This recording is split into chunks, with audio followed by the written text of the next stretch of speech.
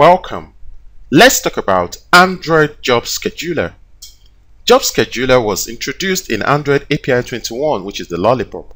It performs work on conditions or on time.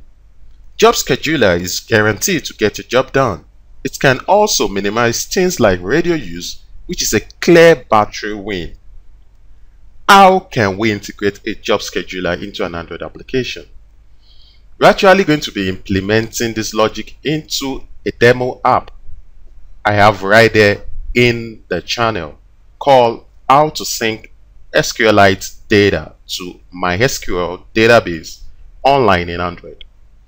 We're actually going to be integrating the auto sync, which we'll be using the job scheduler to implement. Presently, the app is running on a manual sync where you need to tap the sync icon to actually get the users registered in the SQLITE database down to the MySQL remote server. Without much ado, I'll be heading straight to the code. You can pick up the source code from this GitHub link and you can download it and get started with me. Right there in Android Studio, we'll be including a dependency called the Android Sync HTTP 1.4.9. This helps to actually implement the async tags. That's the sync, the HTTP async tags right there in your application. So after that, you get your Gradle sync, and I will be highlighting the structure of the application.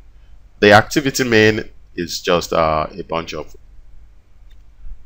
a list item where you have the list of the users registered.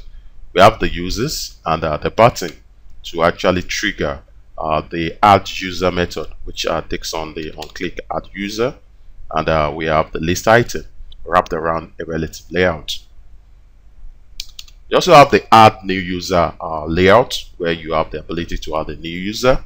We have an input field of enter user name with the int to actually depict what you have to do there. We have two buttons. The first is to save, which triggers the add new user method, and the second is the cancel that also triggers the cancel add user method. The user entry just depicts the item, which is basically the username and the user ID. If you need that to actually be displayed, you actually get that to be gone. The visibility is not visible. So you can actually make that visible if you need the ID, which is just a 1, 2, 3 series. Heading straight to the Java classes, we'll first of all look at the DB. Let's look at how we created the table.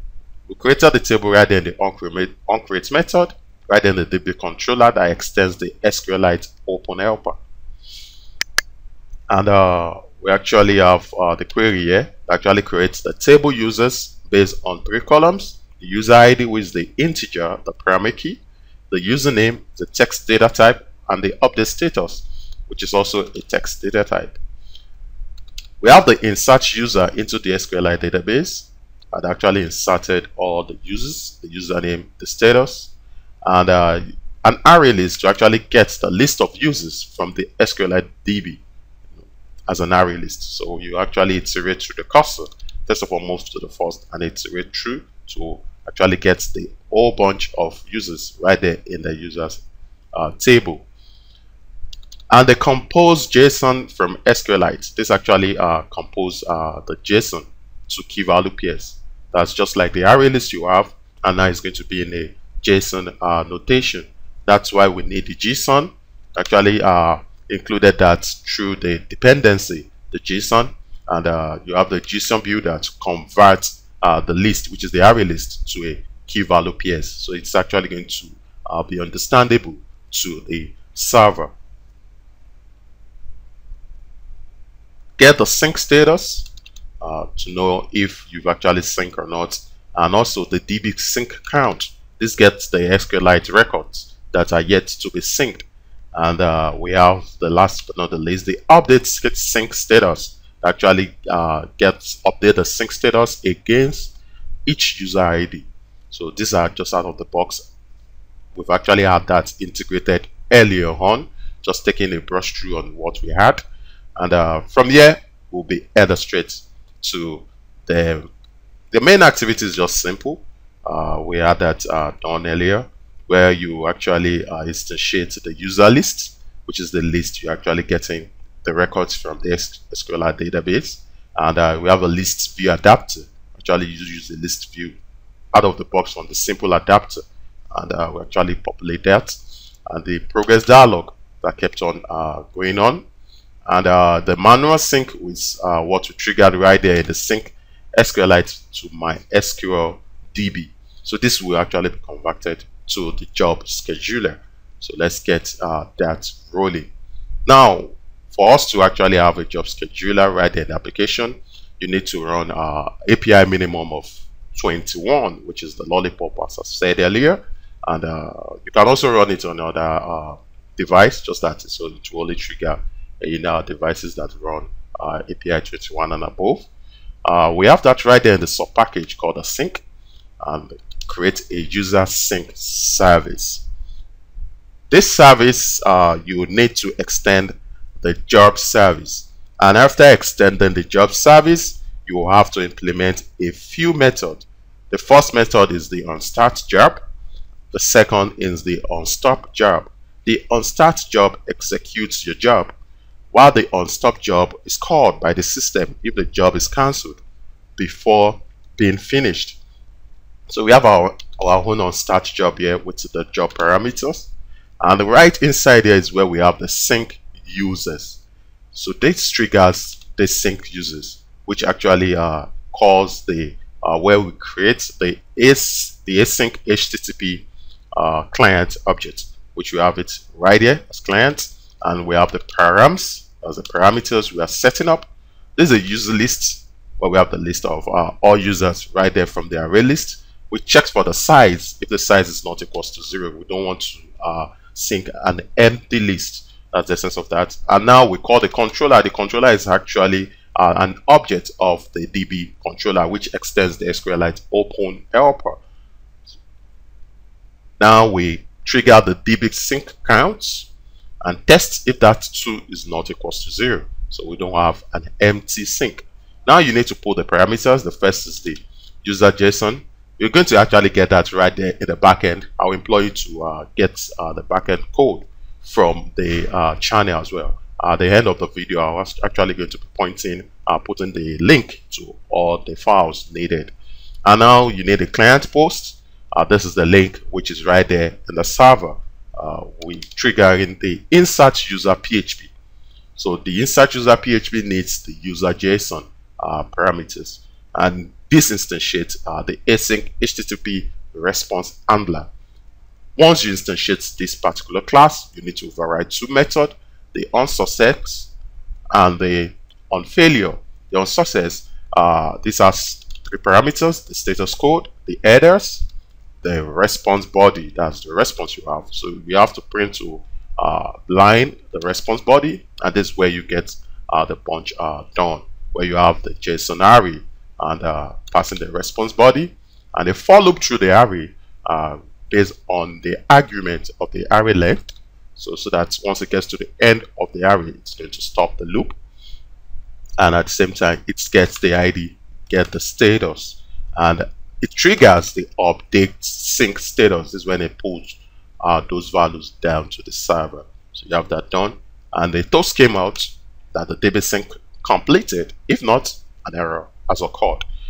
On failure, probably if you get a status code of 404, that means the requested resource not found. For 500, something went wrong at the server end. That's the server side error. And if none of this code came out, but yet it failed, as an unexpected error occurred. So that's just it. And you finish up your sync users. So you can still call on job finished.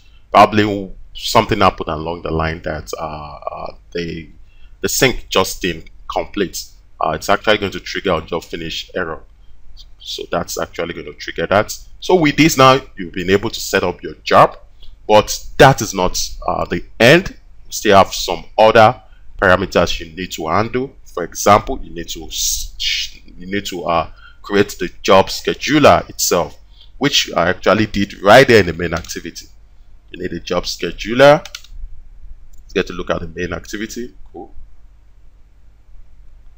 Now we have this, the manage sync job. Now this is actually going to run on different conditions. We have different conditions that can trigger your job. Firstly, the network type. It can actually be metered or unmetered. That's if your job requires network access. You must include this condition. Secondly, we have another condition called charging and idle. If your app needs to work that is resource heavy, it is highly recommended that you wait until the device is plugged into the power or it's idle. And we have another condition called the content provider update. This actually works with API 24, where you can actually access the content provider from your job. And we have another one called the backoff criteria. We have the minimal latency and the override deadline. I actually use that right there in this application. This actually has a minimum time, and there's the extent, that's the override deadline that you actually want to set your job. It's better if you want to set your job using the intervals. So you declare that based on the job interval you have. And now let's look at the periodic. So if you have work that needs to be done regularly, you can set up a periodic job. This is an alternative to the alarm manager. This actually helps developers out there to replicate the alarm manager with a job scheduler. We have persistent and extras. These are all different conditions that must be met if you actually declare them in your job scheduler itself, which I'm actually going to talk about now. So these are the conditions we're talking about. And now let's look at ours. Just ensure the job scheduler, and you get a system service to call the context the job scheduler service. Now you have to run the job. This is the interval we set up, which is 15 minutes. 15 minutes is the lowest interval you could set. You can set more than that. You can set 24 hours, you can set 48 hours. Depends on the interval you want your job to run. And you call the job service over here. This is the object of the component name that actually triggers the particular activity that triggers the job, and the sync service, the class that the job is actually going to be triggered. Now, these are where you set up the conditions. Firstly, set up the condition of the minimum latency, which I've said earlier, based on the job interval, which is the time in milliseconds, and you set the override deadline. That's the highest time limit you can give your job. That's before then it must have triggered. That's what the meaning the override deadline actually means. And set the persistent. We actually need this to be persistent to true. And now we set the required network type. We need a network because you need to push some data down to the remote server, which would actually use the internet service. So that's why we actually specify that condition. And now it's actually pointing at any network type. So this can be Wi-Fi, it can be metered, it can be cable, it can be the service provider, that's the network provider right there in the device. So any network type that the device is connected to will actually trigger this job based on the time interval as well. So with all those parameters met, you can build up your job and have the job scheduler to actually call the task and trigger the result success. So this is actually how to structure your job. And we have a sync job ID, which you actually declared up here. It's a private, just an integer. It's a static private final integer, which we give an integer of 43. With that, you have structured and set up your job, and you actually need to trigger this method, and you trigger it right there in the onCreate method. Where's that? onCreate method over here. So you manage the sync job. Without this, the job won't trigger, the interval won't be called. So with that, you have it fully set and running. The last thing you need to do, you actually need to go to the manifest. In the manifest, you need to register the service, the sync service you actually declared, which you have it right there before the closing tag of the application. You have the name, which pointing to the service class you actually called that actually implements or extends the job service.